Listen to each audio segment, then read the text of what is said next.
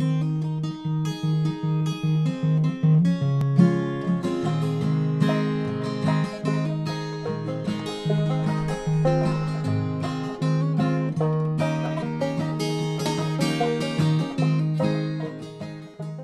everyone, I'm Betty.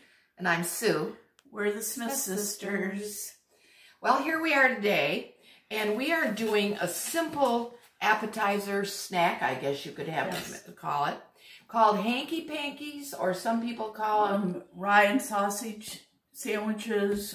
It's just a very good, quick, can keep in the freezer, pop it out when you have somebody drop in, you need a little hors d'oeuvre.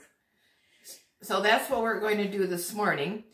We've been having some good response on our sessions, and so we hope you keep watching. Gosh, it was fun to run into Barb Smith yesterday at Alpine. Oh, I know it. I hadn't seen her in so long. And she's loving it. And who are you? Oh, the other day I saw Michelle Robbins, Linden Kitchen and Bath, and she was saying how she loves it. So, and Marty Lynn has complimented us, and so we appreciate all the people that are getting back to us and telling us that they're enjoying what we're doing.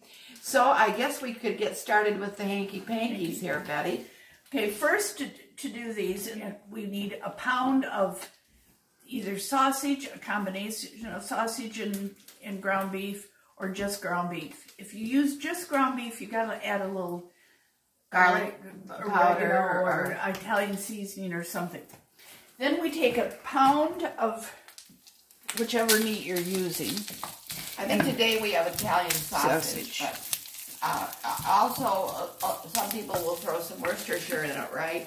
Yes, that's an option you can have. I'm not doing it today, but we have done that before. That is on the recipe. Then once it's all done, you're going to cube the cheese. Velveeta cheese. Good old cheese product. We never really knew what it was, but it's very good. And we put this in, and we're just going to let it melt down. When this is done,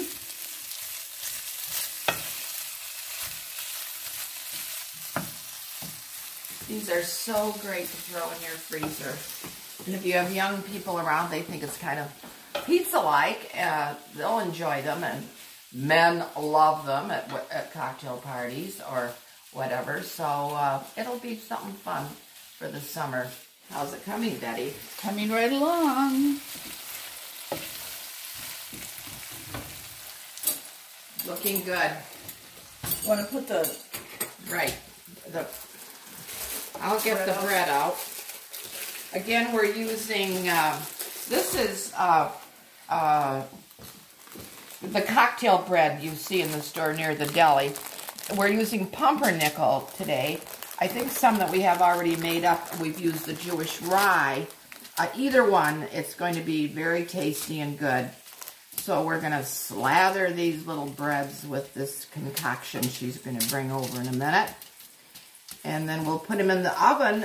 Is it 350, Betty, that you like? 350 for about 10 minutes. And there you go.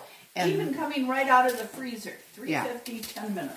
Now, if you're going to freeze them, I would take them from, after we put the concoction on, and set them in the freezer for a bit, and then take them off and put them in a baggie and throw them in the freezer, and then bring them out and bake them. Don't you agree, Betty? Yes, I agree. Yeah. So that's what we're doing today. There we are. Oh my Lord, that looks delightful. These are so good.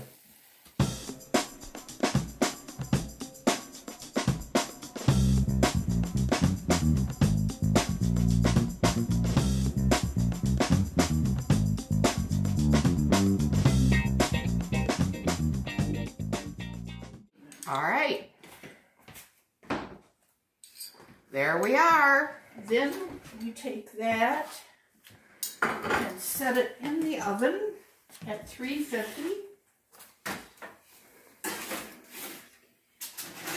And some we had done and put in ahead of time.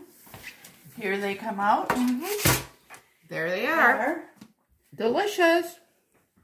Now this is the dark rye. This is the lighter rye.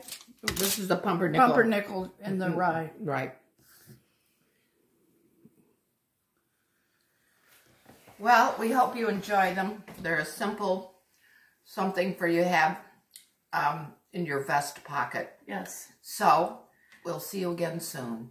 I'm Betty. I'm Sue. We're the Smith Sisters.